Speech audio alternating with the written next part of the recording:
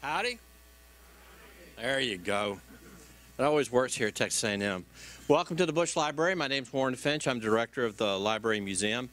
Welcome to tonight's program. As you can see from the slide that's up here tonight, we're going to talk about Texas A&M and the oil industry.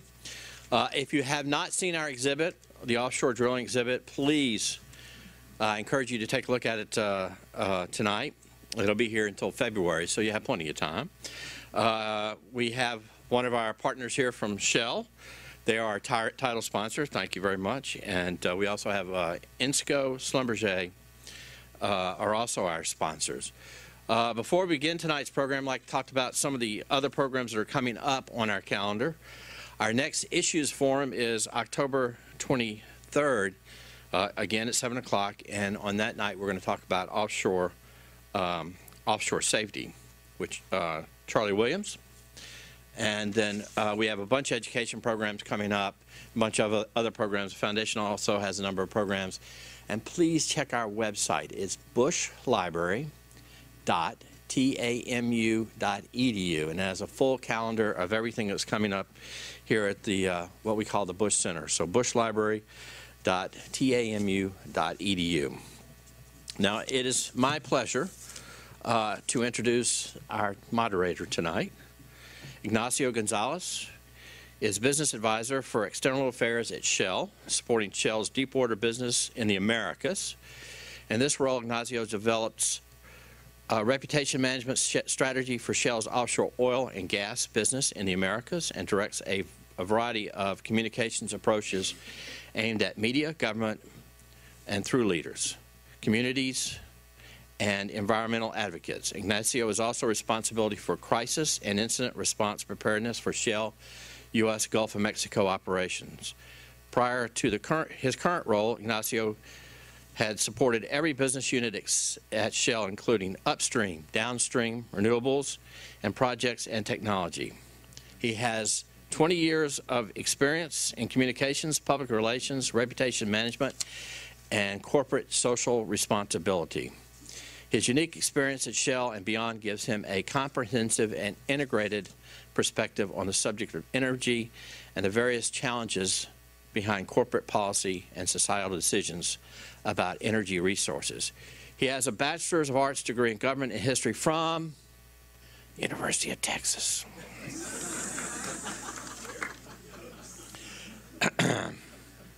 And currently lives in Houston, but I'm sure he's an Aggie at heart.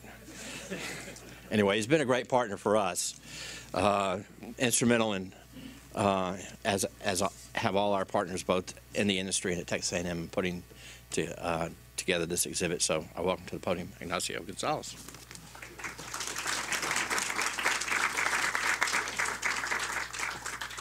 Thanks so much, Warren, for that very kind introduction. On behalf of Shell, I want to thank the Bush Museum and Library, Texas A&M, our panelists, but really all of you guys for coming here tonight to hear more about this topic. I'm going to keep it short. I really want to focus on our panelists today. You're going to hear some great things from them, but I just wanted to kind of set the stage because today these are really exciting and critical times for energy, and I think that's why many of you are here. My parents tell me that there was a time when you didn't really have to worry about energy. You just it just came to you, and the industry produced it, and you didn't really care where it came from, and you just used it, right, to create businesses and to do your thing, whatever that thing is, and that was pretty much it. But today, it's entirely different. I mean, we're globally connected. We're very much aware of how our economies and societies are growing and placing demand on what seem to be limited sources of energy. We all watch the price at the pump, right? And we really want affordable energy. We don't want to get into any global conflicts to get our energy.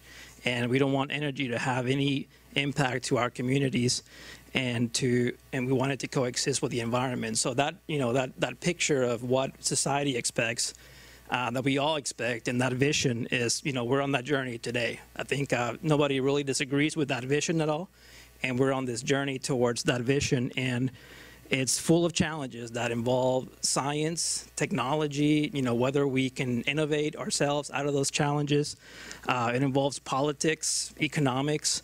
It's totally multifaceted. I think pretty much every area of study in the world has a role to play in, how we realize the future of energy, right? And I think what's more important is that centers of knowledge like Texas A&M, they really are the ones who are going to really lead of how we do this, because the knowledge that we all use to produce energy comes from here. But really the most important thing is that people who are going to become the solution for this are going to come through here, right? So how Texas A&M is setting a path to inspire people to tackle this this challenge, and to make people understand that this is a multifaceted challenge. It's going to be it lies here where we are today, and partly with the gentleman that you're going to hear from tonight. So I think what's pretty clear tonight, as we kind of continue our journey towards this vision, is that we need to meet demand for energy today, and we need to develop multiple energy sources, hydrocarbons as well as renewables. And there is great progress, I think. I may have a pretty rosy, optimistic picture, but there's great progress on renewables, and I'm pretty confident that at some point they're going to play a key role in meeting our needs. But the truth of the matter is that oil and gas are going to continue to play a key role in how we power our world, ourselves, and our economies. And so it's very important that we just understand, how are we looking at oil and gas? What is the latest? How are we making oil and gas, take place in this kind of mix of energy resources? So I'm kind of like you today. I'm here to learn about how Texas A&M, because I am a Longhorn. I know all about UT, but not a whole lot about A&M. Just kidding, I do. You're going to meet some really great people today. I had the pleasure of having dinner with our three panelists, and they are individuals who who have a great experience in the industry and academia, and they've sort of chosen to work here at A&M and to lend themselves and their knowledge to this effort, right? To provide energy and to do it in a responsible way.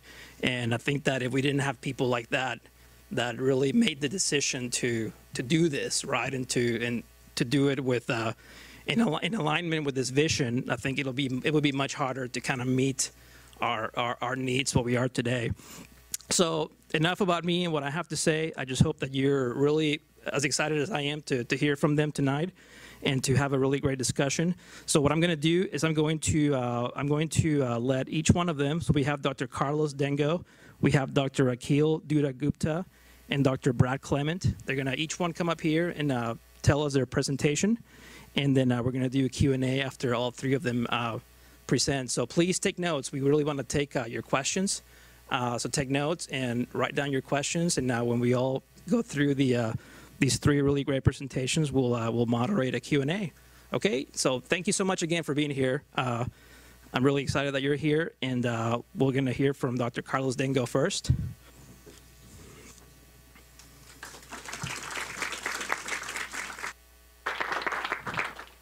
Let's see, am I on? Can you all hear? Good. I'm not going to stand behind the podium, so I'm just going to come over here. Good evening, ladies and gentlemen, and thank you very much for being here today.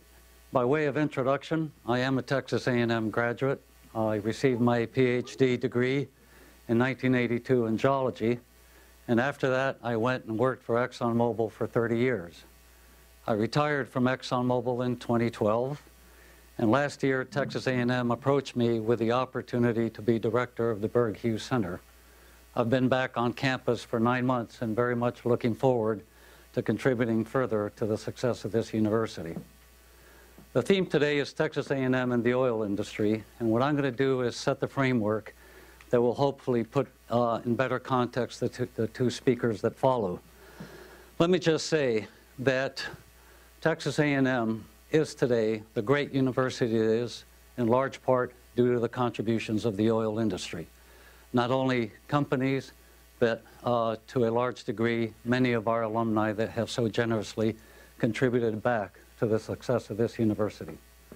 I would also say that the oil industry has achieved what it has today, in large part due to the leadership of many of Texas A&M graduates that have gone on to shape our industry. So if there's ever a good example of a symbiotic relationship, it's Texas A&M and the oil industry. To understand where this developed from, let's go back a little bit in our history. And in 1836, Mirabel Lamar, who was then the second president of the Republic of Texas, urged the Texas Congress to appropriate public lands to support higher education.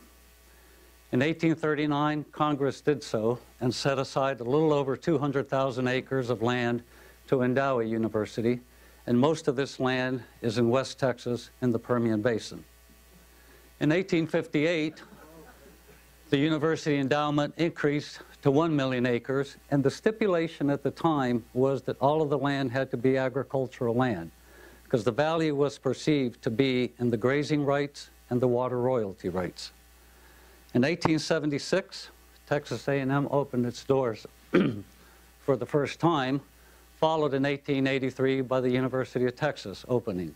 At that time, the legislature decided to add a second 1.1 million acres to the university land endowment. The relationship between Texas A&M and industry actually has its roots in 1923, where on these university lands in the Permian Basin, oil was discovered. In 1923 with the Santa Rita well, and then everybody realized what the potential value of the university lands might be at that time and in the future. In 1931, the Texas legislature divides what's now called the Permanent University Fund, that is the holder of these lands, between UT and Texas A&M. And at that time, they made a horrible decision. They gave 2/3 of it to UT and 1/3 of it to A&M. And finally, in 1984, the legislature voted to include all institutions in the University of Texas system and the Texas A&M University system in the public or in the Permanent University Fund. So what is the Permanent University Fund?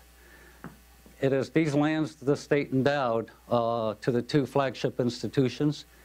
It includes revenue from grazing rights, from water royalties, from mineral leases, oil and gas leases, from sulfur, and from oil and gas royalties, and ultimately from selling university lands. The value of the Permanent University Fund, the principle of that cannot be touched, but the interest it generates can on behalf of both university systems. And that is called the Available University Fund. As of end of 2014, the Available University Fund had a market value of $17.2 billion. 2/3 to UT, 1/3 to A&M. What's noticeable, though, is from June of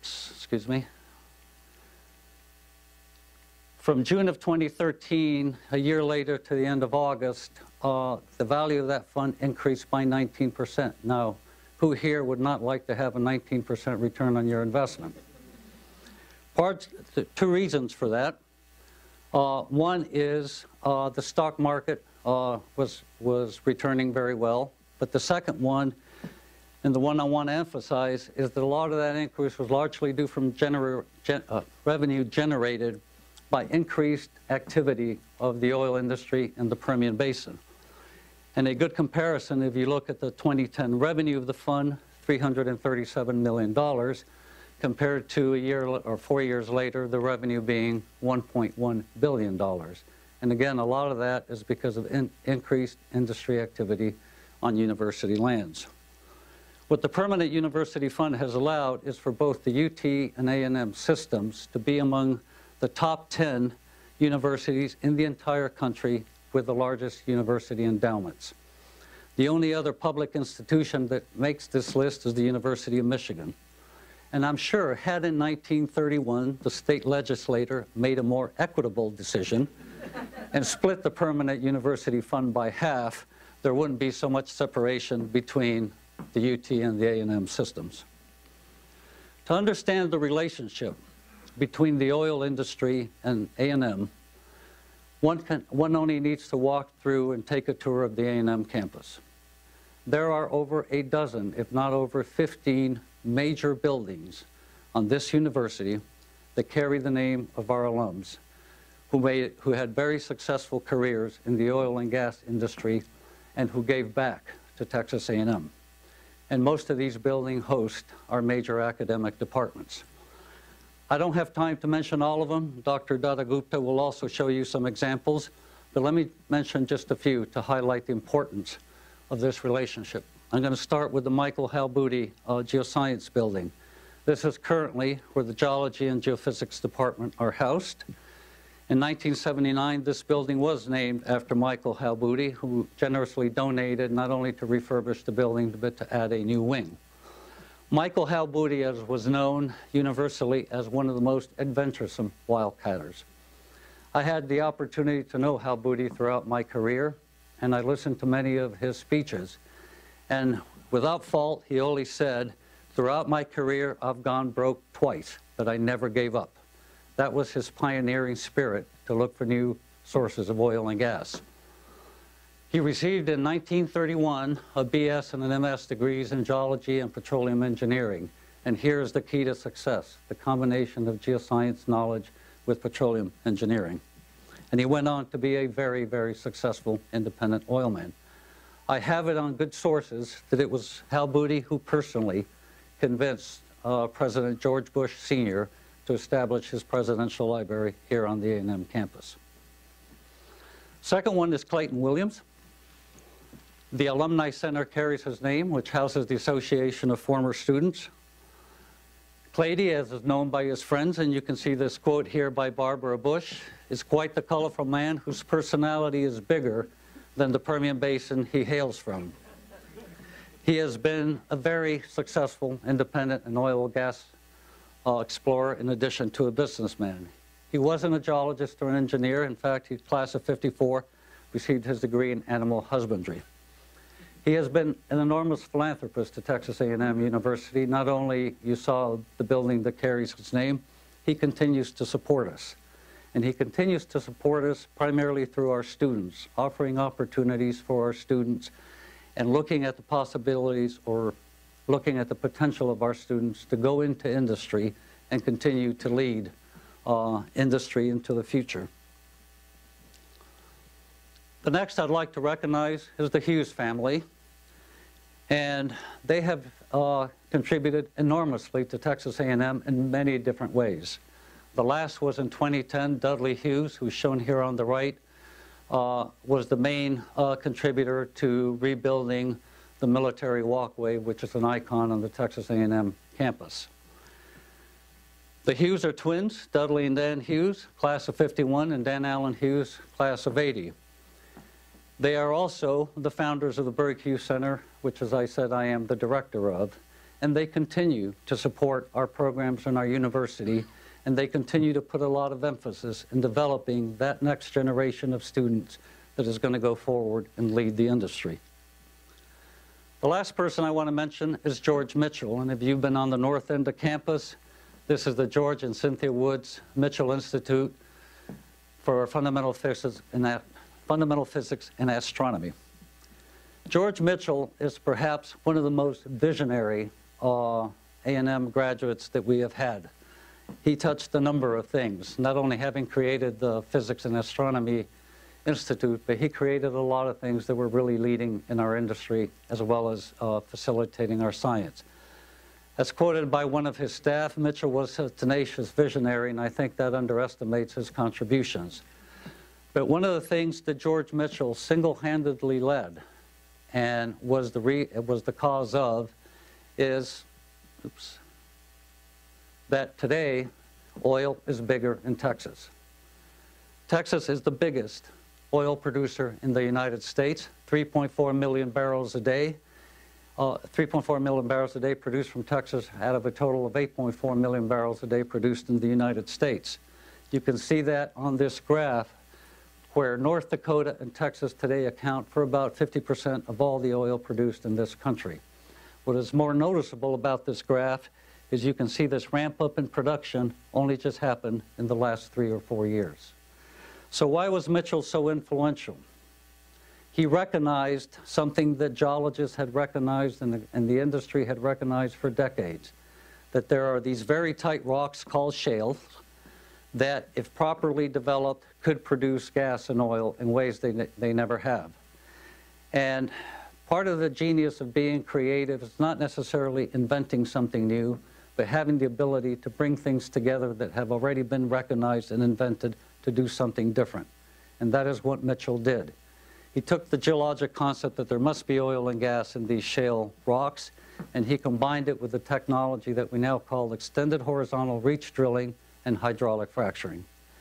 And he tried hard. He initially started in the Fort Worth Basin, around Dallas and Fort Worth, chasing the Barnett Shale. And after a lot of failures, he made it work. It didn't take industry very long to catch on. And within a few years, you can see what has happened all over North America, and it's going to extend into Mexico. All of these basins that are highlighted here today is where industry is pursuing what we call unconventional shale resources. This is not an evolution in developing energy resources. This is an absolute revolution. And the contributions led by Jordan Mitchell, one of our alums, has led to a total different energy outlook, not only for the United States, but for the entire world. And for the first time, thanks to these contributions, the United States is in a position, after many decades, of having the opportunity to be not only energy self-sufficient, but also perhaps an exporter of energy. You can see that the impact of these shale plays, if you look at this photograph from space, Houston, Austin, San Antonio, all of this trend that is highlighted here is the activity at night that you could see both from the drilling and the production of what's called the Eagle Ford shale play, one of these unconventional plays that George Mitchell's leadership helped open. College Station is right here, and if you take a drive around the A&M campus, Brazos County, or surrounding counties, the one thing you're going to notice more and more every day are more drilling rigs. This is now here in our backyard, and we are very much needing to be part of that and will be. The Eagle Ford play is perhaps the most significant, well, without perhaps, it is the most significant economic development to date in the state of Texas. By the end of 2014, industry will have invested in this Eagle Ford play area in South Texas and East Texas, approximately $100 billion. That makes it the single most important oil and gas development anywhere in the world. And it's here, around Texas A&M and around our backyard. So, because of the contributions of our alumni to look for new energy resources, because of the developments of these unconventional resources which are here in Texas, the future of oil is actually very bright. And as Ignacio said, that is important because oil will continue to be the most important energy source humanity has for decades to come. Because of our relationship with the oil industry, that only continues to get better, because researchers at A&M, as you will hear from the colleagues that follow, are contributing to solving industry's problems and are contributing to providing students that the industry needs. The future of Texas A&M also looks very bright and getting brighter every day as those lights get closer to campus. And because of this symbiotic relationship, Texas A&M is increasingly better positioned to meet its mission to the state of Texas. Thank you very much, and I'd like now to turn it over to Dr. Datta-Gupta.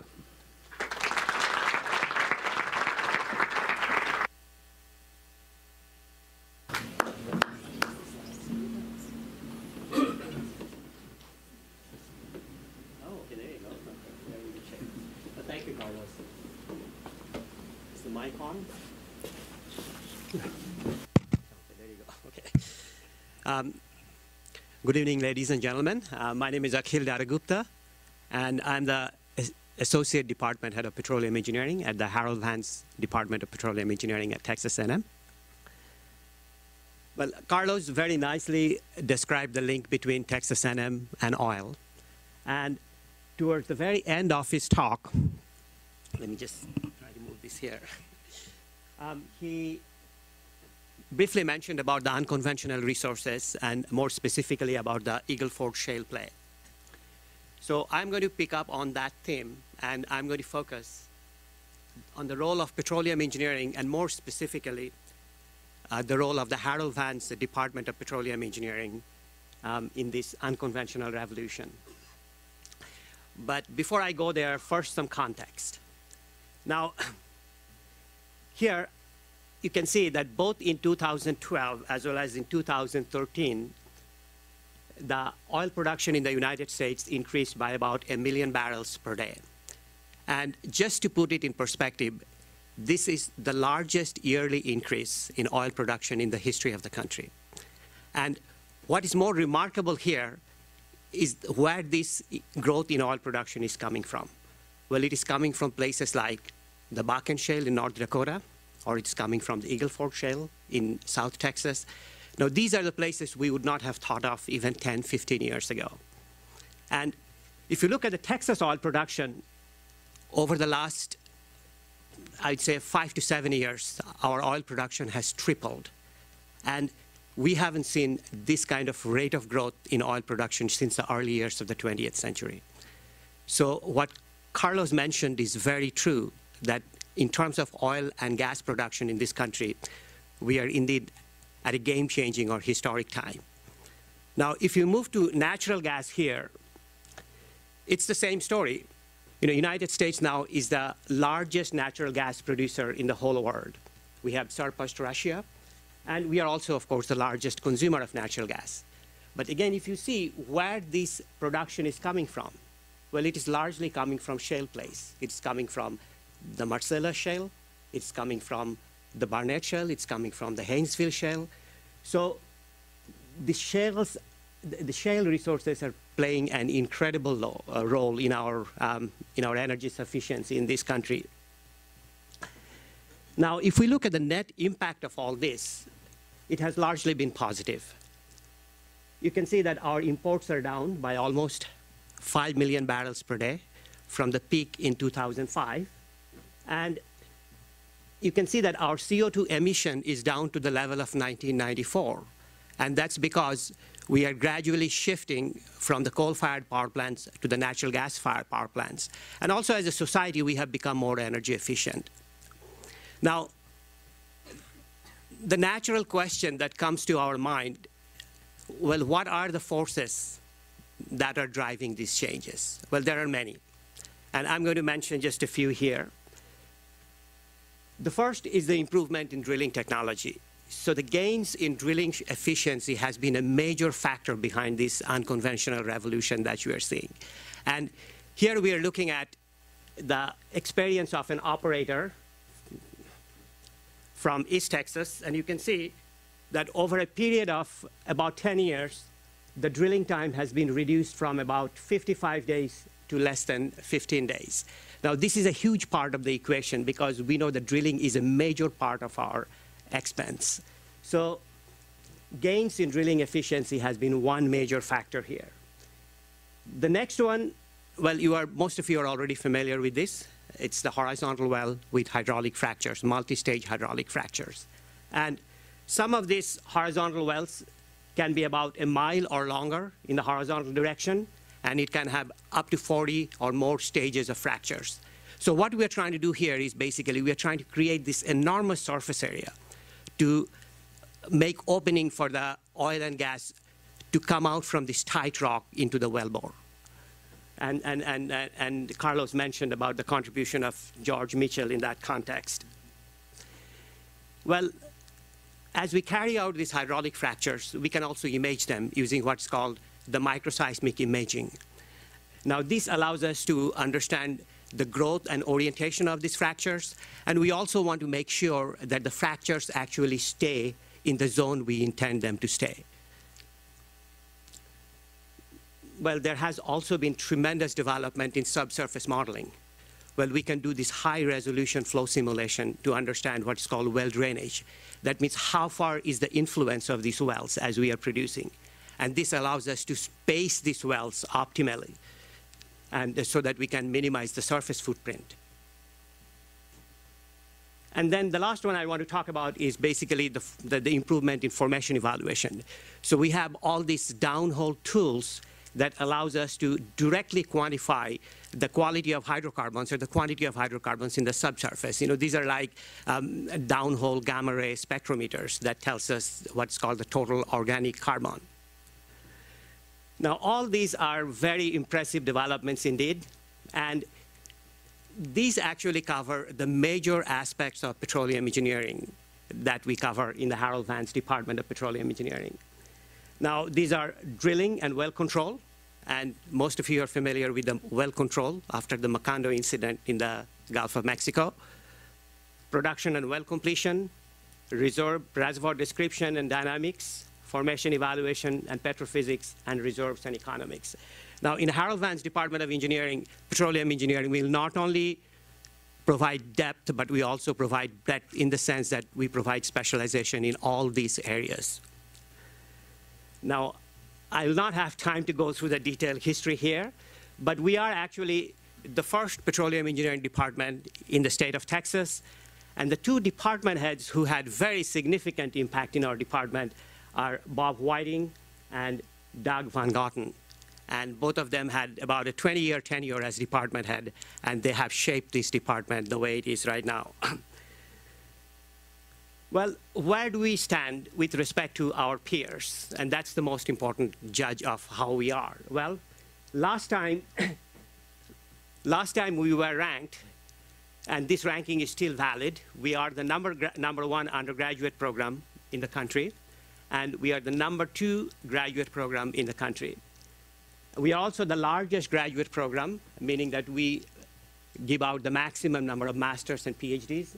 And until very recently, we were actually the largest undergraduate program, but because we have taken a more cautionary approach to growth, now there are other places that have actually overtaken us. And if you look at our research funding, it's about $9 million per year. So, but when you count on a per faculty basis, actually, the research dollars spent per faculty basis, we are way up there. We are right around the top in the College of Engineering. Here is our growth in the undergraduate program, and not surprisingly, our growth has actually followed the pattern of Texas oil production. And right now, we are right around at about 800 undergraduate students, and we want to keep it that way.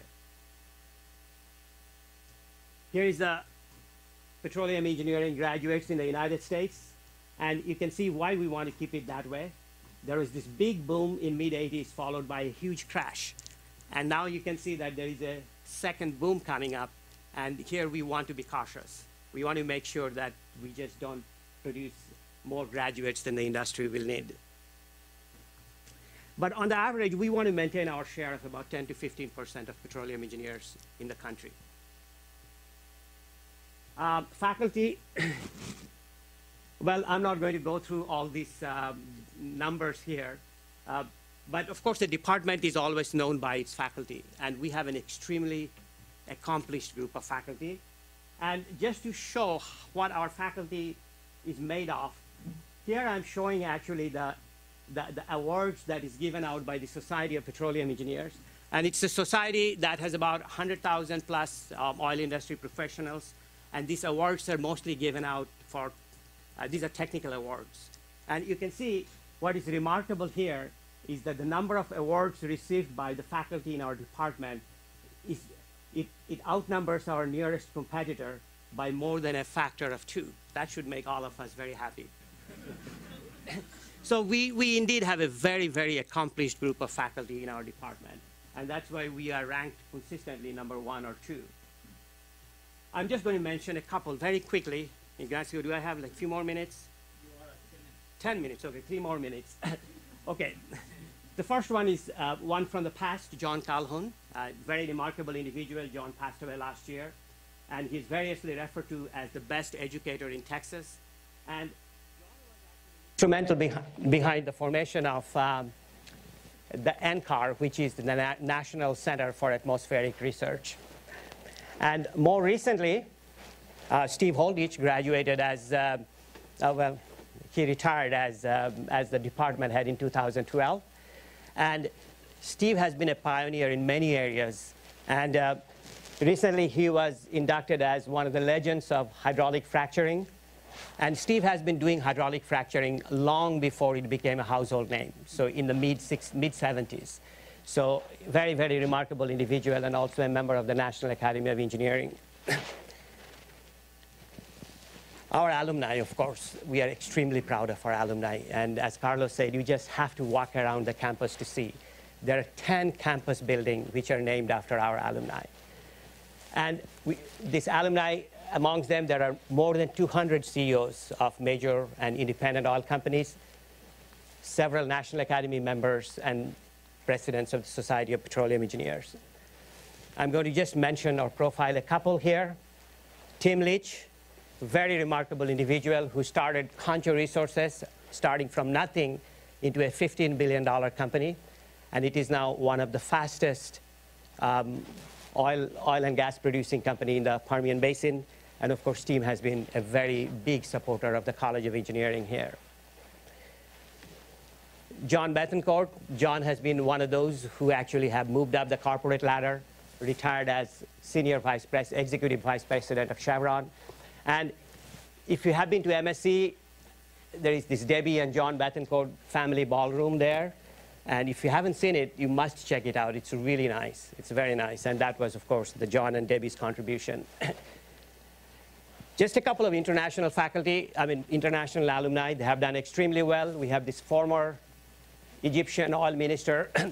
We also have the current senior vice president of Pertamina, which is the Indonesian national oil company, who actually happens to be one of my first PhD students. So both our domestic as well as the international students have done extremely well. So I'll finish with a future outlook, and I'm on time now, Carlos. You said I'll be late. First of all, we are not running out of oil and gas anytime soon. You know, there is a famous quote that the Stone Age did not end because we ran out of stone. So similarly, the hydrocarbon age is not going to end because we'll run out of hydrocarbon. If it ends, it will end because we find a better source, we find a cleaner source, we find a more effective source. US is rapidly heading towards energy independence. This is just absolutely amazing. We could not have thought about this 10 years ago, but that's the reality. The growth in oil and gas production is driven by unconventional resource development, and this has been a huge boon to the country. And it is estimated that we have over 22 billion barrels of unconventional oil and about 800 trillion cubic feet. I mean, this is just amazing numbers, and this has all have happened over the last 10 years, and with visions for people like George Mitchell. Petroleum industry is a growing industry with lots of opportunity. It's a very high technology driven industry. Oftentimes that's not appreciated because, you know, drilling a hole under 6,000 feet of water and going down again a mile in the ocean is a no small feat here. And TAMU Petroleum Engineering Department will continue to supply the best petroleum engineers in the country. So we will continue to do our share. Thank you very much. And Brad, you are next.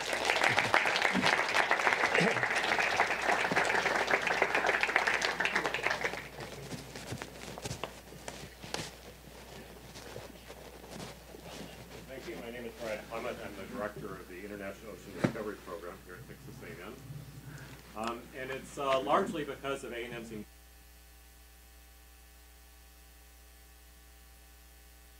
in the world of scientific ocean drilling. About 30 years ago, a little over 30 years ago, A&M took the bold step to take a drilling exploration vessel and convert it into a scientific research facility for the international science community to access the sediments and rocks that lie beneath the seafloor. We have operated that vessel. It was started out as the Sedco BP 471, and it has been since renamed the Joides Resolution. And A&M has operated that vessel for the international science community since 1984. Just a little bit of bragging, since that time we have brought in over $1.2 billion through Texas A&M in terms of federal expenditures. And we've just received a new 5-year award with a possibility for an extension for 5 more years, which will give us another $330 million to keep providing this facility to our international colleagues. We are very privileged to be part of a long tradition of scientific ocean drilling. The program actually started back in the 1950s with Project Moho. There was an attempt to try to drill into the Earth's mantle from an ocean barge, basically the Cusp 1. And this was and they failed to reach the moho, but they, more importantly, established the technique of dynamically positioning a vessel at sea. So you could lock into a position, maintain your location, and drill and repeatedly enter the same hole over and over again. Based on that success, there are scientists in the world realized that there was a great opportunity to gain access to the sediments and rocks below the ocean floor. And that led to a series of programs, the Deep Sea Drilling Project, which was run out of Scripps Institution of Oceanography from 1968 to 1983. And then since 1984, A&M has been taking a leading role in the drilling program, offering the JOIDES resolution through these successive programs. And we're now into the first year of the International Ocean Discovery Program. We like to joke that if you know of any international oceans that need discovering, we'd like to hear about them. But we do a lot more than drilling, and we really wanted to try to come up with a name that would communicate to the broader community that we're not just about drilling, but we really are about discovering and making the point about how much there is yet to be discovered beneath the seafloor. It is one of the world's largest, most successful, longest-running international scientific collaborations of all time. We have shown here are 24 member countries who contribute significantly in both financial and intellectual capacities. And since this slide was made, we've added Israel and Poland to the mix as well.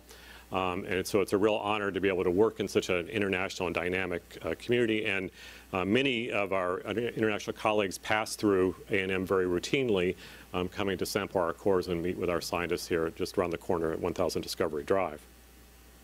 So the JOIDES Resolution is a dynamically positioned drill ship. It has 12 thrusters that point in all different azimuthal directions. It can lock onto a site location and maintain its position as currents and winds change. It is designed to drill and core in very deep water. We just recently completed an expedition this summer where we were drilling in over 4.5 kilometers of water. That's about 15 Empire State Buildings stacked on top of each other. We then went about 1.5 kilometers into the rocks beneath that, through the sediments and into the hard rocks of the basement of the ocean crust. We are able to, once we make a hole, we can place a reentry cone at the bottom and re-enter that hole. So as the bit starts to wear out, we can pull the drill string all the way up to the surface, and then we can go back in and take an 18-inch bit and find a 12-foot diameter reentry cone that's 4 kilometers away. That's about the distance from here to the Hilton, and it always amazes me that we're able to do that. And these days, it only takes, maybe 20 to 30 minutes. Someone can correct me if I'm wrong. But most recently, but on a good day, we can reenter those holes pretty quickly once we get the pipe down towards the bottom. Now, unlike our colleagues in the oil industry, we are not so interested in drilling as fast as we can, try to get as deep as we can to get to the resource targets. But we instead are interested in obtaining as complete as possible a sequence of the sediments and rocks beneath the seafloor.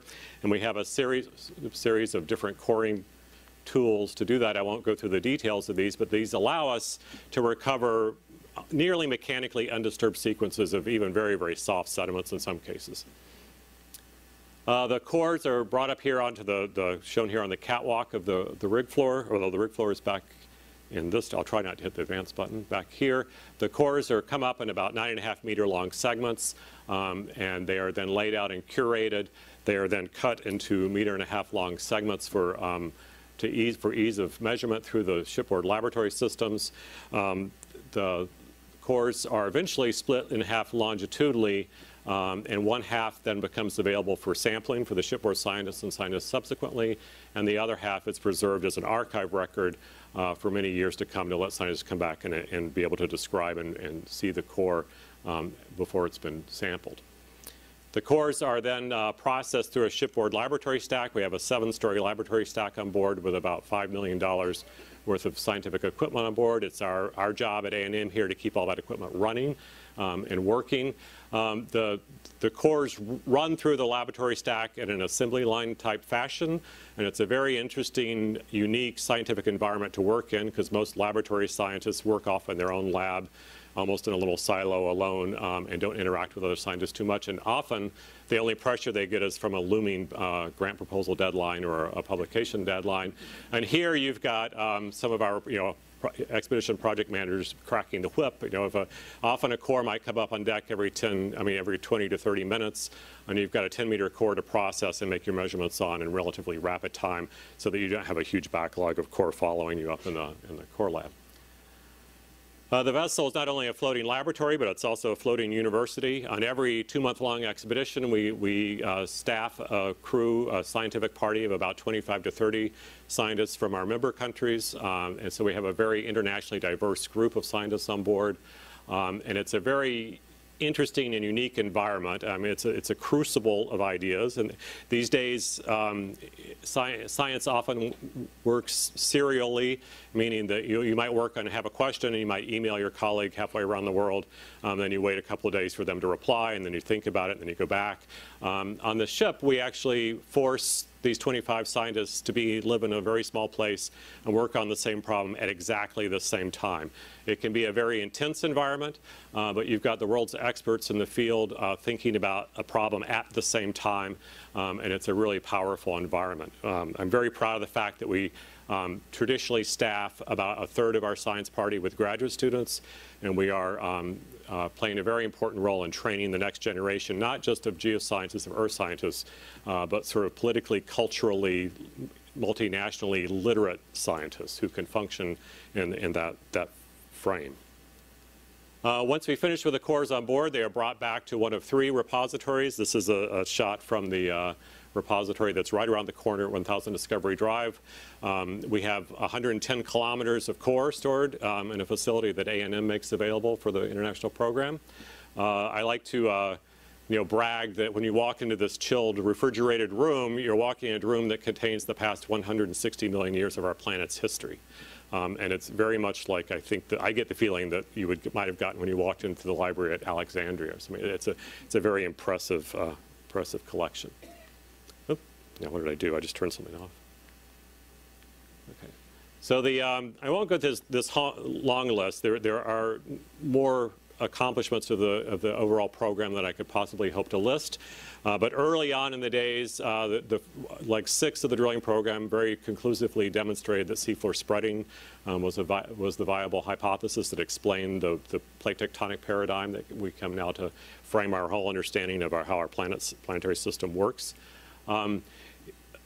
Drilling into the Mediterranean Sea unexpectedly recovered massive deposits of salt.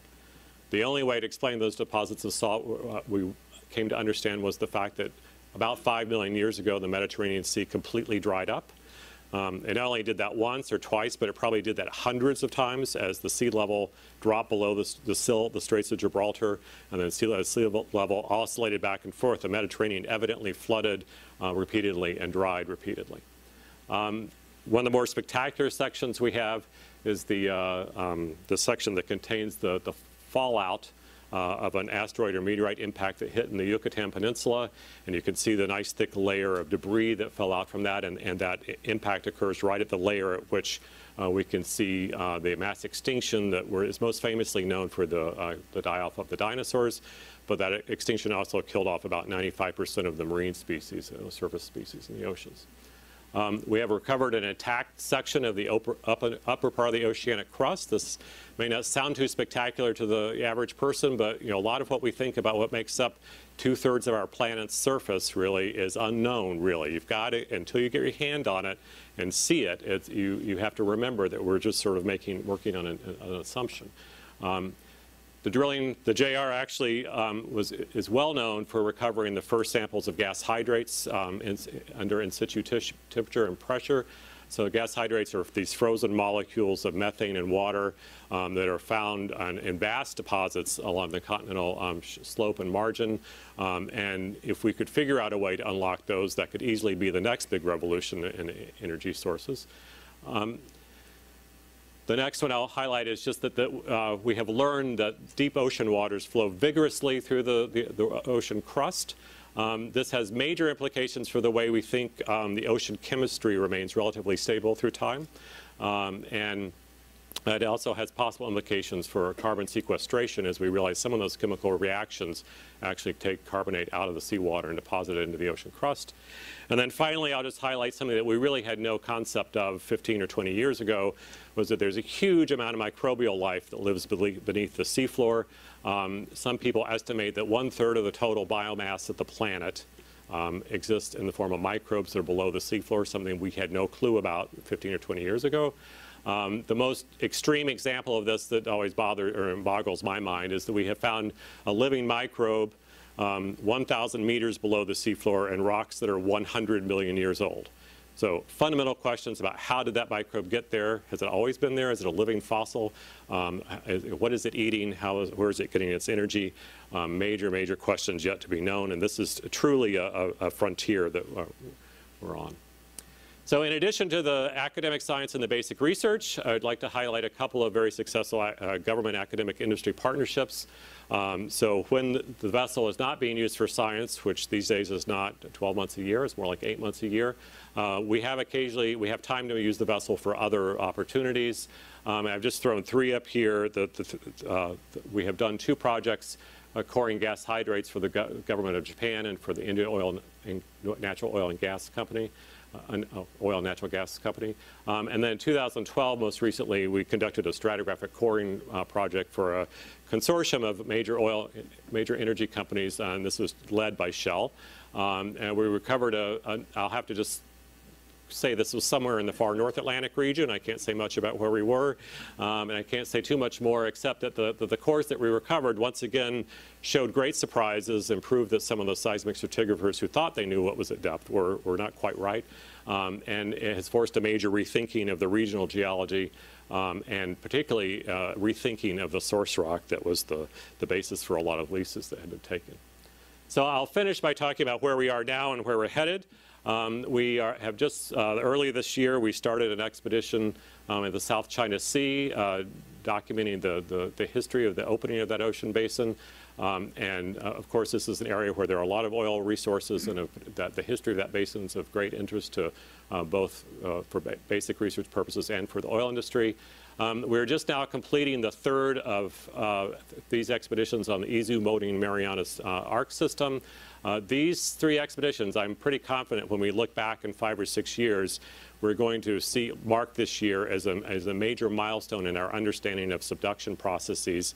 One of the missing links of plate tectonic theory is really how does subduction start? How does one plate start moving beneath another plate? And these expeditions have been remarkably successful. We're just about to finish this expedition. They finished coring and logging just earlier this week, and they're on their way into port into Taiwan. After that, we start operations we'll spend about 2 years in the Indian Ocean, making a grand loop around the Indian Ocean. And the first sequence of expeditions really are a series that are addressing the timing and evolution and history of the monsoon system. This is a climate system that delivers fresh water to about 1 billion people on our planet, so about a very significant population is affected by that system, and we need to understand how it has varied in time so that we can inform ourselves about how it might vary into the future. Okay, so with that, I'll close, and I guess we'll move into the question and answer period. Right? Thank you.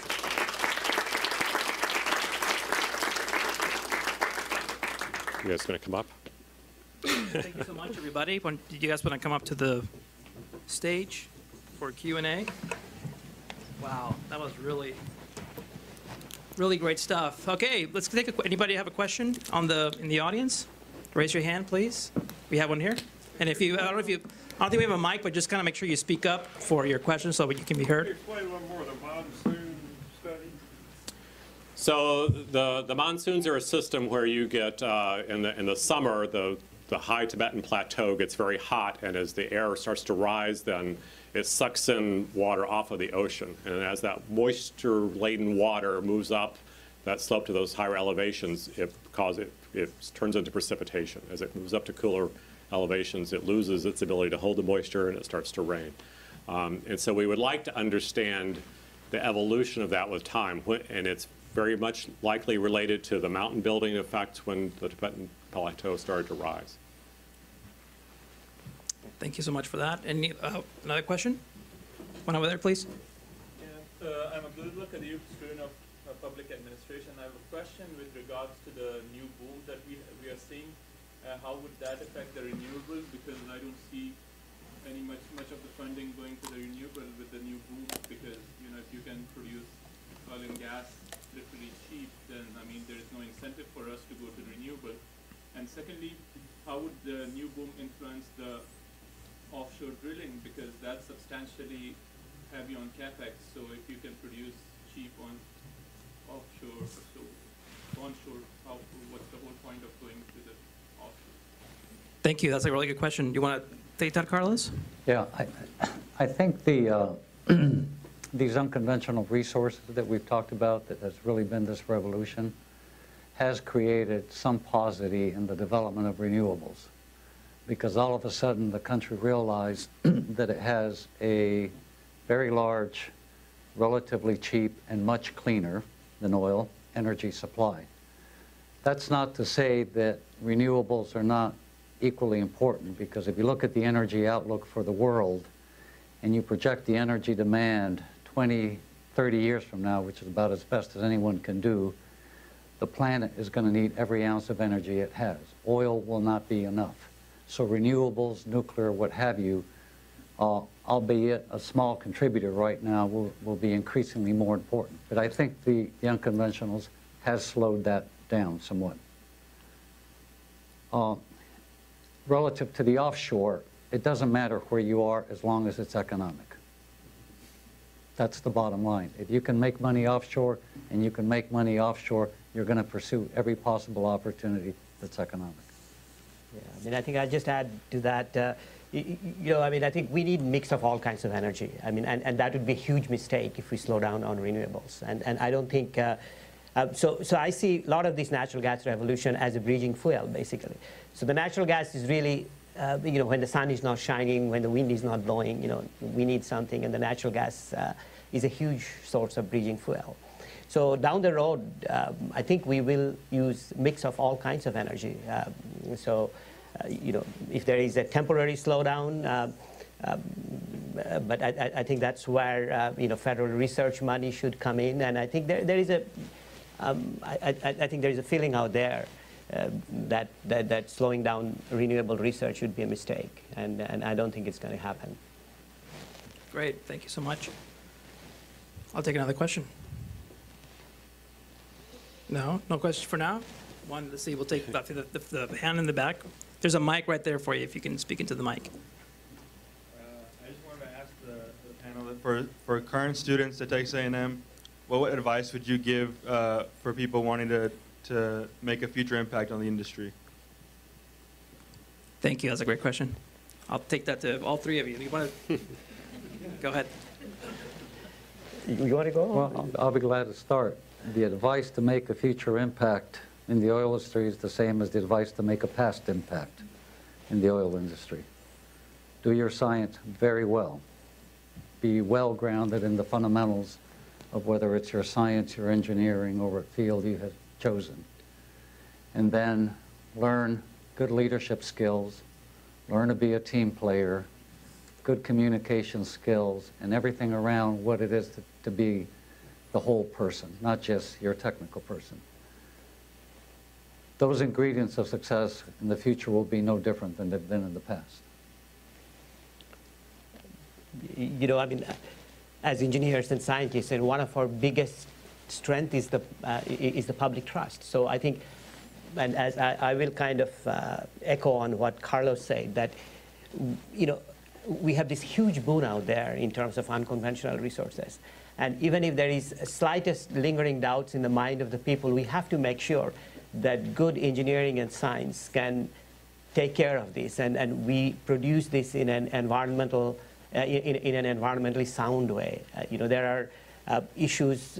People have been talking about potential groundwater pollution, induced seismicity. These are all issues. As long as there is doubt in the public mind, I think there is nothing that the sound engineering and science cannot really take care of. And I think, and so this is a great area to be in and make a contribution. Dr. Clement, you have any thoughts on that? No, I just say I'm struck when you look at the slides. The previous leaders in this field often are bringing points together from disparate, what appear to be disparate locations. So I wouldn't be afraid to follow your own interests, even if they don't seem to quite follow into the pigeonholes that maybe academia would like to put you in. So great things came when people study both engineering and geology. And I think combining those two together is a really, really wise move. Yeah, great question. I think I would add to that question, what do you think are the key barriers for people that, to go into this field? And not just, petroleum, but with energy and science in particular. So what are the barriers, and what can be done to get more students to join your colleges? You were asking for all three of you. Go ahead, you can start this time. Well, right now our big problem is capping the enrollment. So there is a huge interest, and we just have to make sure that we are being judicious, not to take more than what the industry needs.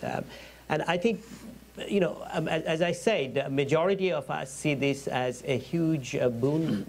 It is not only making us self-sufficient energy-wise, it's reducing our import. It's also reducing the CO2 emissions. So I think the message is out there, and we are getting more and more very bright youngsters coming to the program. And I just wish we could accommodate as many as we could, as we want to. Yeah, I agree with Dr. Datta-Gupta. I don't think there are really solid barriers, but I think every university, ours included, has to be careful how much do you grow, because at some point you dilute the quality of your program. But maybe there is a barrier that we're facing now is, I think this university, particularly, I'm going to speak for our department, has a faculty capacity that can take on more students than we currently are, but we're limited by the resources we have to fund those students. Because you want to bring, particularly in a graduate program, you want to bring in students that you can fund.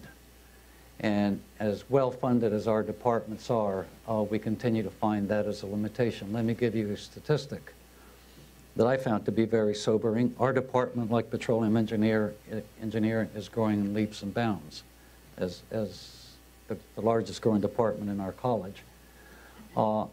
This past academic year, we had a little over 300 applicants into our graduate program. We accepted less than 10%. We could have accepted more had we had other funding sources that could have helped the students go through the program. So opportunities to fund more students, I think, is critical, and perhaps it does present somewhat of a barrier today.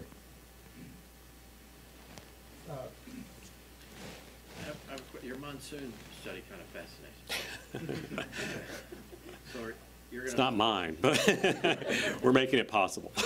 So is this going to, as India moves north, will it go back that far to see how the monsoon changed? These particular studies are not going to go that far back in time, and partly because of their location, they're already so far north.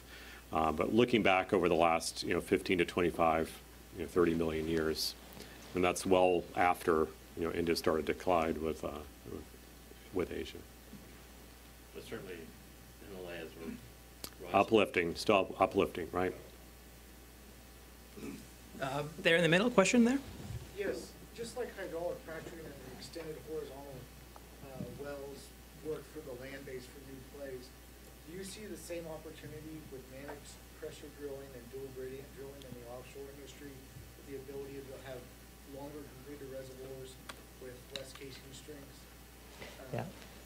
Actually, you can drill much deeper with not as much weight, and then you don't have to have a 3 million pound dual derrick up there to be able to do the same type of drilling, and have let Shell and the other companies design reservoirs that they never thought they could do before. You're absolutely right. Casing is one of the major part of the cost equation here, right?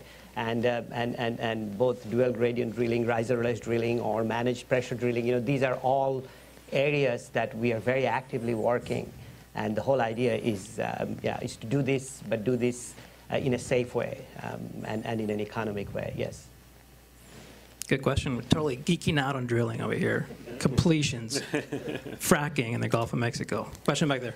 In your finding proof of the asteroid in the Gulf of Mexico, have you located the approximate area where it probably struck, and have you actually picked up core samples from it? So the drilling results actually were, found the fallout debris, where it was actually off the coast of North Carolina on the Blake Outer Rise. But we have, through other mechanisms, located that the impact hit in the Yucatan Peninsula, and there is evidence from looking at imaging below the Earth's surface. You can see the buried impact structure. It probably was particularly damaging because it hit what we think was a deposit of evaporite deposits, which was a mineral that had a lot of sulfate in it. And so when it hit, it threw a lot of sulfur into the upper stratosphere, and that probably was what helped black out the sun for so long. And we had essentially what we refer to as a nuclear winter for 2 or 3 years. So things that plants fell apart, and then the food chain fell apart. And that seems to be the current understanding of what caused that extinction. So just to pick up a little bit more, Dr. Clement, on your research from the ocean drilling program, I mean, tell us, what are 2 to 3 impacts your research have on the thinking on energy? So whether it's now or way in the future, I mean, what are if somebody's in the audience here thinking about the future of energy in your research, what do you say to that? What should they think about based on your research? So the role of the drilling research, how it affects oil exploration. I mean, it's there's so many places where understanding how continents have rifted apart, and that early rifting sequence seems to be a place where a lot of hydrocarbon deposits first form and accumulate. We've contributed in major ways to understanding how several rifted margins have occurred and the timing and sequence of events. Looking at the South China Sea, just looking at so much was unknown about the history of that basin. And you've got to understand those basics of how that region, regional geology had developed. And much of that's hidden below the oceans for us. So I think we've shed a lot of light on regional geology, which then is critical for figuring out where you could try to look for more hydrocarbons. Great. Question there in the middle? I just want to add something to what Dr. Clement has just said. Correct. So I used to work for BP, and I now work as a staff scientist at Aggie. And one of the things that we add to the science community is taking continuous cores, which is very different from what we do in the oil industry. And I've got many colleagues still in the oil industry that use IODP and ODP legacy cores to actually do more detailed studies that can then be correlated to wells that are being drilled by the oil industry. So I think there's a great synergy there. Great, thank you for that. More questions? We have one in the back over there. For Dr. Clement, using your example of your South China Sea research with Joyce, are there international agreements or authorizations that one has to have ahead of time in order to do that? No. I actually, spend a great deal of my energy worrying about just doing that. I mean, so we are a basic research enterprise, and so we actually have to work through the U.S. Department of State to request permission to do research in anybody's waters. And it's always a changing geopolitical environment, right? And things that we used to take for granted, we can't anymore. So that is a big challenge. And it does seem that we are doing more and more. There are more and more proposals to do science in territorial waters than there used to be. I mean, we used to do a lot of our work out in the open ocean, and there's much more interest in interesting places. And the world has changed in how they apply the sort of the 200-mile limit. The EEZ and implications has changed. So that's always a challenge. Great. Sir, you had a question? Yeah. What role has 3D seismic played in the development of the shale? Limited, to be honest with you, because 3D seismic has the most impact where you are defining a trap that has some shape and form to it, like a simple anticline. The shale plays, these shales are laid down horizontally and they extend for tens if not hundreds of miles. So the conventional use of 3D seismic has had to adapt. So now the 3D seismic is being used to really get very high resolution data that we can actually process to get more of the physical property information of the rocks. So for example, through the 3D seismic, could we learn more based on the rock's response of where it's more organic rich, i.e. more oil prone, or where the rocks might be, in a relative sense, perhaps more porous in some places than others. So the shift it's still very, very useful, but the utility or the application of it has shifted somewhat. About the attributes of the rock layers. Exactly. Yes, a good way to put it, exactly. Thanks. One question I wanted to ask, you mentioned Dr. Datta-Gupta, the public trust, and certainly not a day goes by that we don't hear about this boom. We're talking about having environmental impacts. So the whole issue of hydraulic fracturing. So what are your thoughts on how do you see those challenges and the need to get that right? So from an academic perspective, what are you doing to tackle those? Well, as I said, we always have to be vigilant and cautious. But having said that, there are a couple of things. There was a recent study from National Academy of Engineering about induced seismicity, and there is, the chance of hydraulic fracturing causing any kind of significant seismicity. The conclusion was absolutely remote. Now, it does cause what we call microseismic events, and I showed that that's what we use to actually map the fractures to see that they are in the right zone. So this, just to give you an idea, these microseismic events, if you look at the magnitude of that, that would be like, dropping a gallon of water from your desk to the ground. So that's the kind of seismic event we are talking about. So, but something that we always need to look at. And the other is, the other issue about groundwater pollution, as you mentioned, is, typically in North America, the shale formations are 7,000 feet or deeper. So there is at least a separation of a mile or more between the groundwater aquifer, fresh aquifer, and the shale formations. So the chance for this frac fluid to migrate and pollute the groundwater or for methane to migrate is very, very remote. The critical issue here is, of course, well construction. We got to make sure that the casing is well cemented into the formation. The cement is tested using cement bond logs. We do pressure testing. So as long as we do this right, and this is nothing that we cannot do with sound engineering, there are, when it comes to well construction and wellbore integrity, there are state and federal agencies that regulate that. So this is not something that, just to, I'll say this, that, if you look at, in the United States, we have done more than 1 million hydraulic fractures now. And there may be anecdotes, but there is really no documented evidence of groundwater pollution from fracking. There is more chance of a surface spill and polluting the groundwater. Now, if you're in the pharmaceutical industry and if you're doing a drug testing, 1 million to none would be considered a stupendous success. So it is, it's something to be careful about, but I don't think it is a concern. Yep. Thank you very much for this presentation. These are excellent. So my background is not in oil and gas, so this has been great for me to learn about lots of this. So my question is, for people like me who have a background in geography, GIS, and computer science, what opportunities do you see for bringing the research expertise from our disciplines to help move the oil and gas industry forward? You want to take? It's huge. Well, thanks for the question. As you and I talked about, we're in love with GIS nowadays. As you and I talked about not long ago, everything that the oil and gas industry depends on positioning everything correctly. So whether you are positioning a seismic survey, a drill well, a pipeline, what have you, everything has to be positioned correctly. So GIS plays an enormous role in that part of the industry.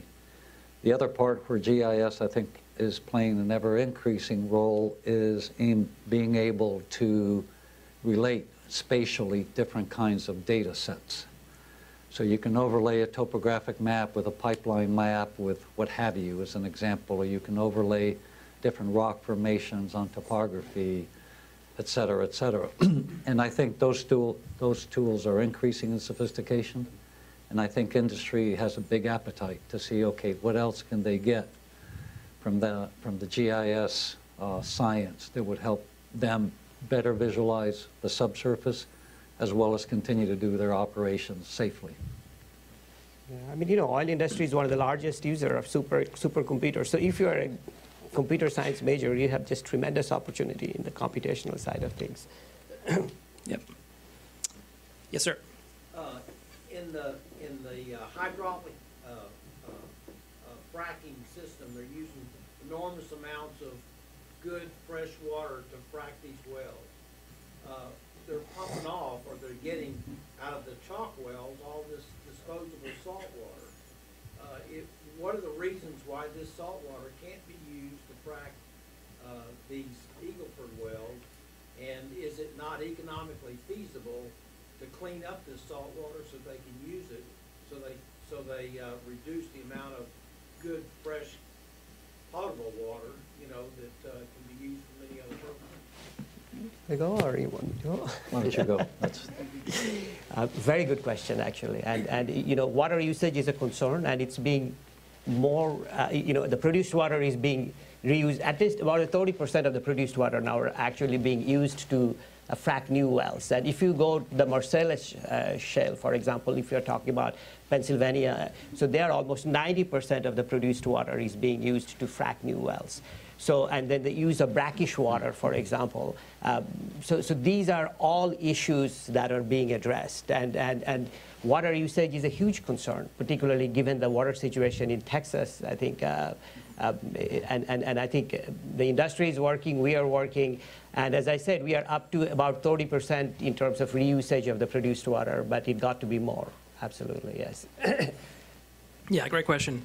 I think water issues are, somebody in this room or in future generations is going to crack that and solve that. Yes, sir? Well, it brings to mind, we're in the saltwater disposal business. I mean, what are y'all looking at that as far as studies on that? I mean, we're getting a lot of heat because of the fact that the saltwater being produced and being a contaminant, and then taking in flowback water and produce water. So, have y'all looked at any studies on that recently? In terms of using them, yes. Using right. that back in. Right now, it's uneconomical right now to take the salt and to make it where it's producible here. Yes. Yes, and we are, we have, in terms of separation, looking at membrane separation, looking at, forward and reverse osmosis in order to try to clean up some of this and try to reuse. Right now a lot of it is basically mixed up with fresh water and re-injected. So this is, this is an ongoing thing. And as I said, it took us a bit of time in the Marcellus to get to almost like 90 to 100% of reuse, right? So here, I think it will take a little bit of time, I think, before we get there. But water usage is absolutely a concern, yes. So we're running out of time for questions here, but we're definitely going to go to the have our reception, and you're welcome to talk to the panelists there. So I just want to close it up with one question from the moderator. So I'm going to give you an opportunity just to, again, to pitch what you're doing for this audience to either help you or get more involved or to join your department. So for each one of you, what's your holy grail? What are you hoping to discover that you don't know now, that you are striving for and dreaming about, and that you wish your students and your faculty would help you do it? And we'll start with Carlos. Well, our center is Petroleum and Sedimentary Systems, which is very broad and can cover a range of anything from pure science to very practical questions. But our mission is to work with industry. So we have to find problems that are relevant in our science and engineering that is good academic scholarly research that are pertinent to industry.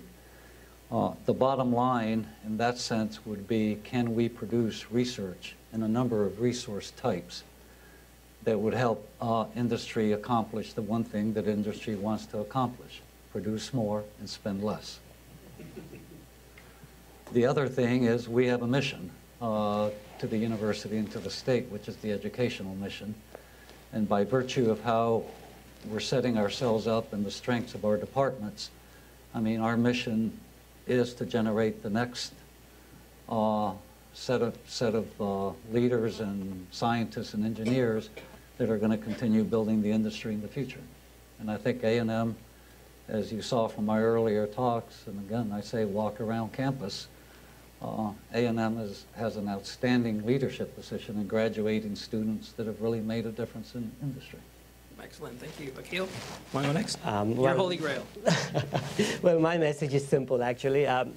We are #1 department in the nation, if not in the world. So if you have a son or a daughter or a grandson or a granddaughter who is interested in the energy industry, send them our way. Ask them to talk to us. This is a growing industry that gives us tremendous opportunity, and we have this game-changing situation in the United States. So we are always looking for bright, energetic people. And you have seen our alumni. They have gone out and made a difference, and we are always looking more of those. So my holy grail is to be like Akhil's department. Great, thank you. Brett? Well, I feel very fortunate to be part of a program that is really driven by basic exploration and the thrill of new discovery. And I think the holy grail we would have is to try to transmit that thrill to the students at A&M by engaging them more directly with our program and helping them understand what a real thrill it is to be the first person to learn something for the very first time. And if you can couple that together with the international collaboration and training that comes with working our program, it's a marvelous opportunity, and we are working very hard to sort of better engage ourselves so there's a more continuous flow of ideas and energy between us and the academic departments on campus. Great, thank you. You all give it a hand for our panelists. And please join us for the reception. We can chat some more. Warren, any closing remarks? We're done? Well done. Please join us. Thank you. Thanks everybody for coming.